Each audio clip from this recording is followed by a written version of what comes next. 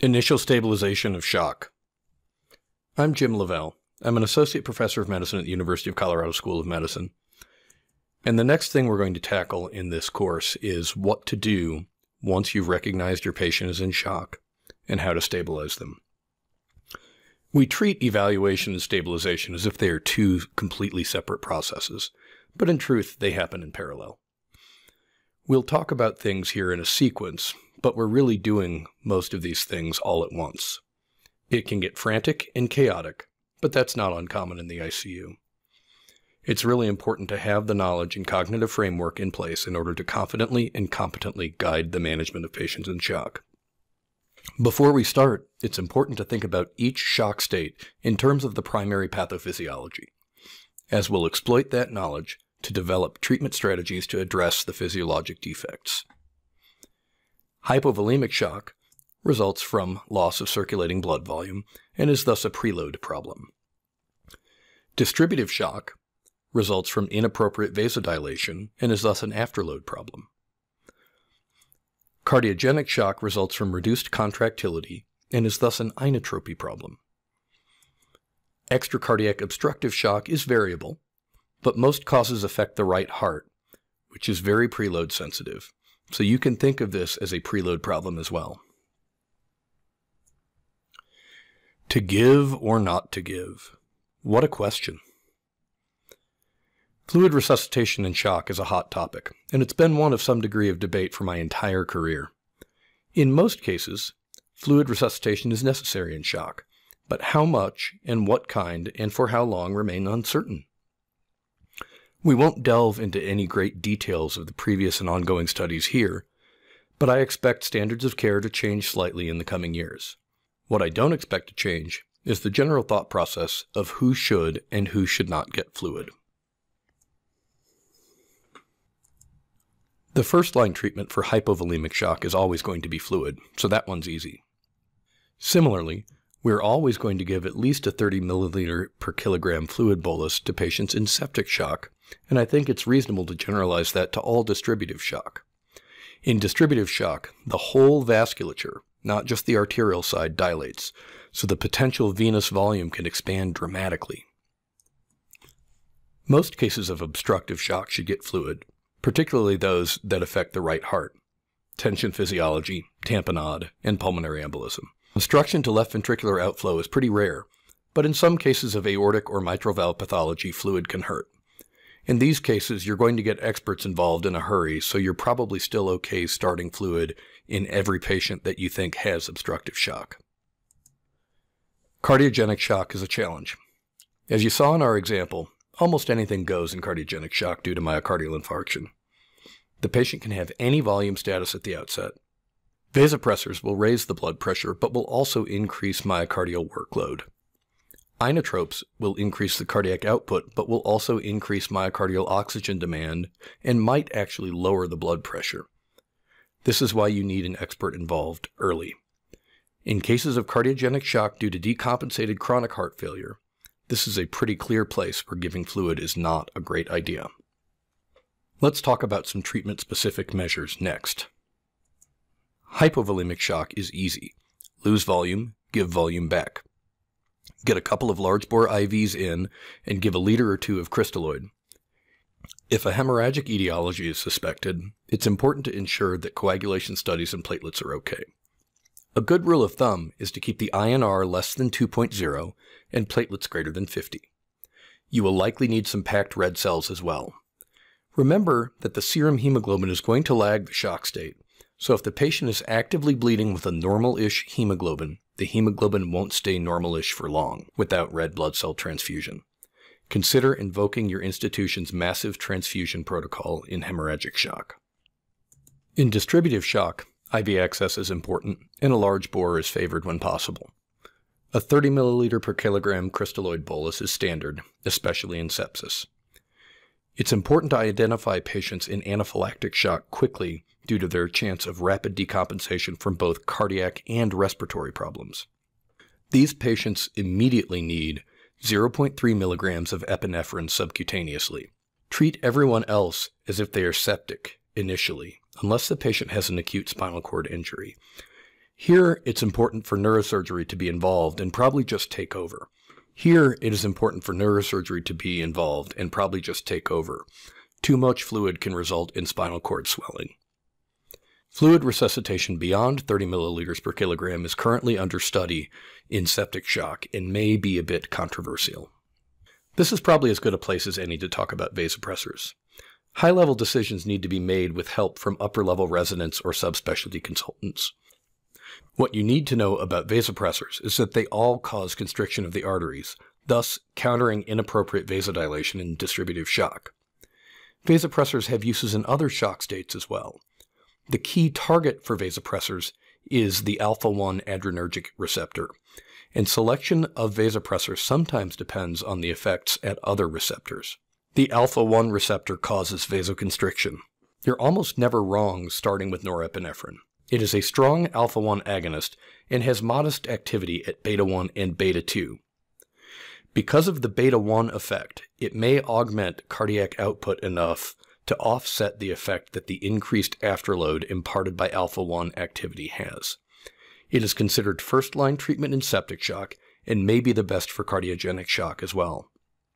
There is no shock state in which it is contraindicated.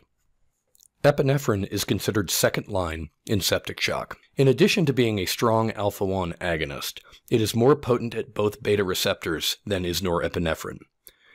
Epinephrine is the drug of choice in anaphylactic shock. Its alpha-1 activity causes vasoconstriction and reduces swelling in critical areas like the upper and lower airways. Its beta-2 activity relaxes airway smooth muscle and reduces airflow limitation and wheezing. Beta-2 stimulation also reduces release of the inflammatory mediators that drive anaphylaxis from mast cells. Phenylephrine is pure alpha. It may be the drug of choice in neurogenic shock, but it can cause a reflex bradycardia. Some patients with neurogenic shock are bradycardic, and these patients might do better with epinephrine or norepinephrine. We sometimes exploit the reflex bradycardia of phenylephrine in patients with other shock states who are very tachycardic or who have tachydysrhythmias. Dopamine is a drug we rarely use, though it comes pre-mixed and is stable at room temperature, so sometimes it's the thing that is most readily at hand. It has alpha-1 activity and also has activity at both beta-adrenergic receptors. It also has effects at dopaminergic receptors.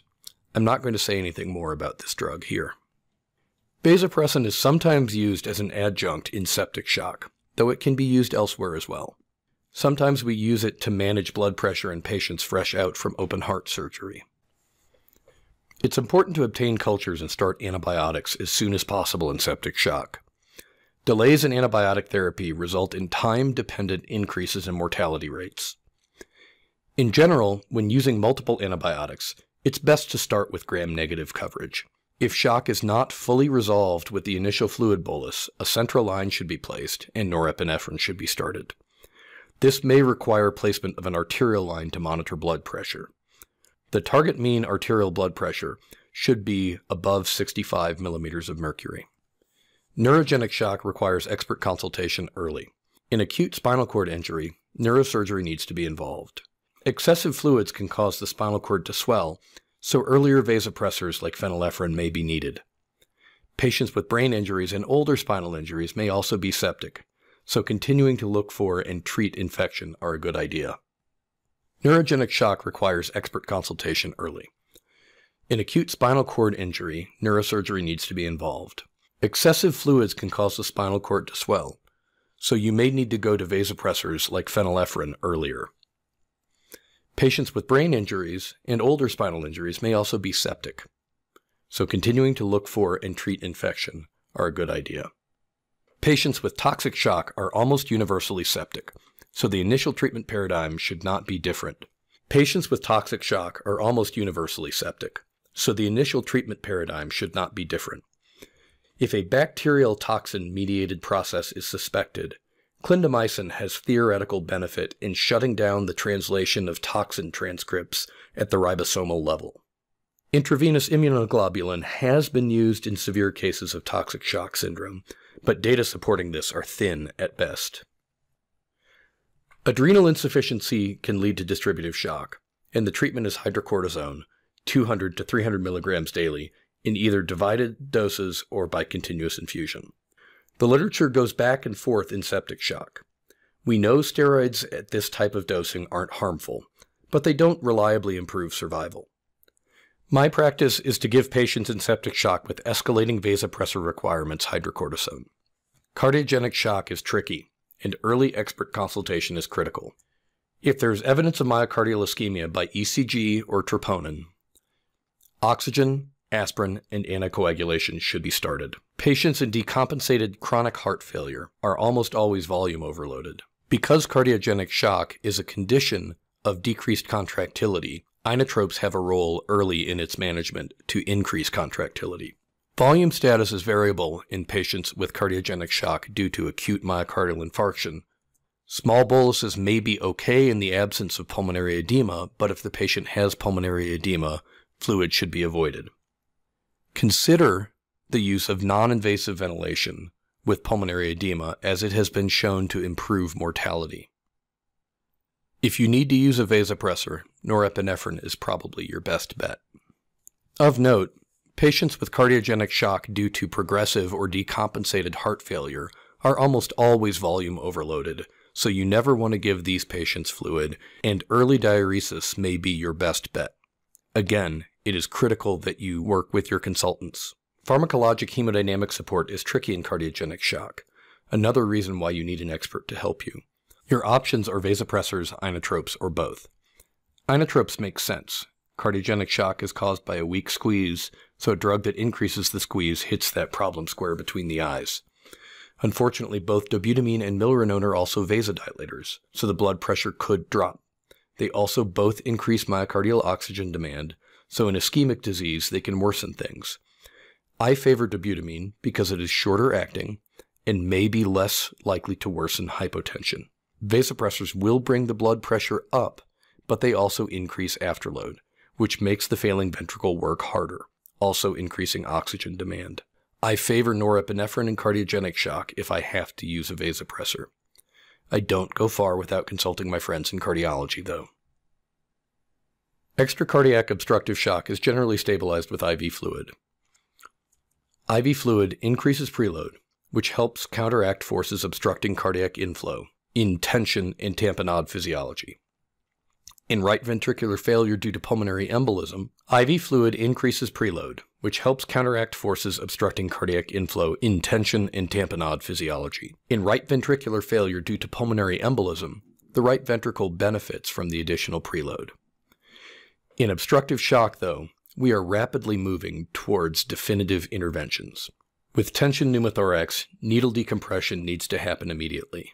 Tamponade requires urgent decompression, ideally by interventional cardiology, but vasopressors and fluids can temporize. Treatment of shock due to massive pulmonary embolism is often multidisciplinary, depending on institution. Fluids and vasopressors can help temporize as well, as can inotropes. The key is relief of the obstruction, which can be accomplished using thrombolytics to dissolve the clot. In certain circumstances, though, mechanical techniques in interventional radiology or by open cardiac surgery are indicated.